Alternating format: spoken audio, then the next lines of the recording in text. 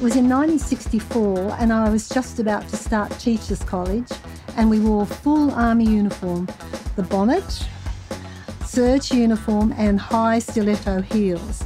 And we walked for hours. And in those days, we still had pounds, shillings and pence. And very few people gave notes. So the bag got very heavy.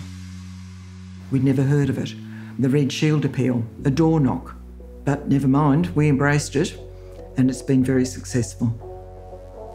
First Red Shield appeal, I remember our leader came up to us and asked, would you like to be a team leader to do the Red Shield appeal? And I said, oh, yeah, what does it involve? He says, well, it's collecting. I said, yeah, I'll do that. But I didn't realise it was going to be for the next 60 years.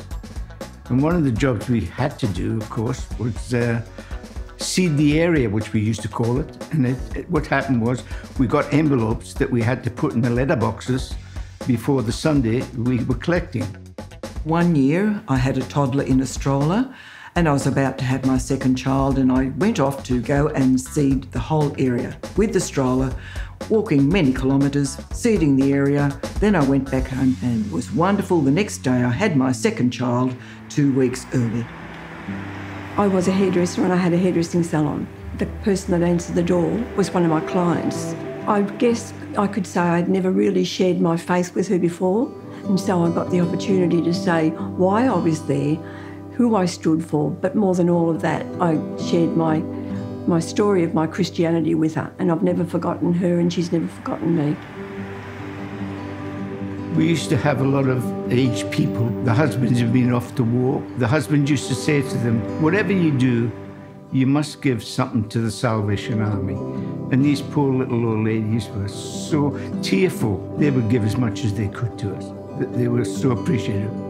I felt I was doing the right thing for the Lord by collecting, and enjoyed that very much. And I could see the benefit because for years I was a receptionist at our welfare centre, which is now called Doorways, and you would see exactly where the money was going from. My mum was also very passionate about helping the Salvation Army, and I think it might have been the second year that we went out. It rained and we went home very early, and then the sun came out and she said, right, we're going back. And so she made us all get dressed again and go out. So I've never forgotten that, and I thought, I guess that's where my passion comes from. One area that I was collecting in, there was a lot of dogs. So I used to take a water pistol, and when the dogs come to me, I would get my water pistol out and squirt the dogs to keep them away. A man came to the door completely naked, and I just said, would you like to get to the door? And I sort of made a hasty retreat. So this year I'll be going to a shopping centre somewhere and actually collecting there.